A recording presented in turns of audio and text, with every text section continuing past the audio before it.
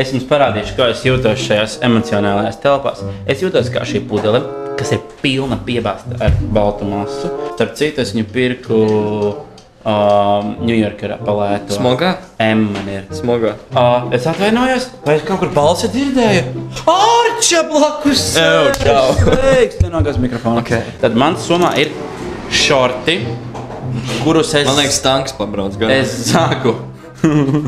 Nobēdi. Šādi te man prasa attais.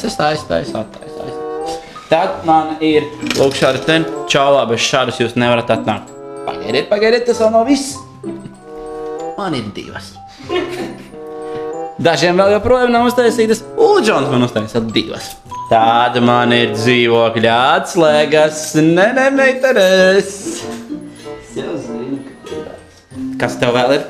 Viss. Ko tu? Nu tā rādi. Tad viņš ir sasacies. Lūk, nozadzis ir vadu mums studijai. Tad viņš ir nozadzis fočiku studijai. Viss viņam.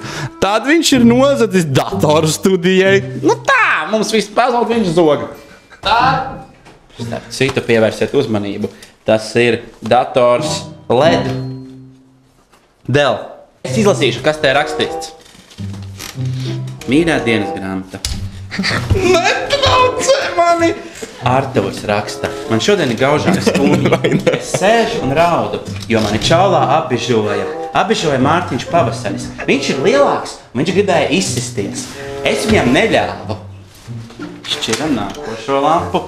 Sveika dienas grāmata. Šodien ir jauka diena. Es Mārtiņu vairs neņemu galvā. Man ir priecīgs prāts. Ņemam nākošo lapu. Wow. Mīļā dienas grāmata, tāds viņš izskatās. Mazais Mārtiņš, Artūriņš uzzīmēts. Tas, kas ir tur, viņš tāda dienas grāmatē. Tad, kad es tādu rakstīšu, tad tu arī varēsi viņu lasīt. Bet tur būs rakstīts tikai tas, ka sveika dienas grāmata šokar pavadīju labu laiku ar Antu Sončiku un brauc pie mājas Silvas. Mūsu pienākums ir parādīt, kas ir mūsu somās. Tu nāk kaut kādas Igaunijas, tu normāli jautājumu sastādi. Es gāju pa mežu un iedomājieties, man nāk pretī suns. Liels suns, un tāds Frankijas stilā, kas tam līdzīgs kā Zandē ir. Un es tagad sastingstu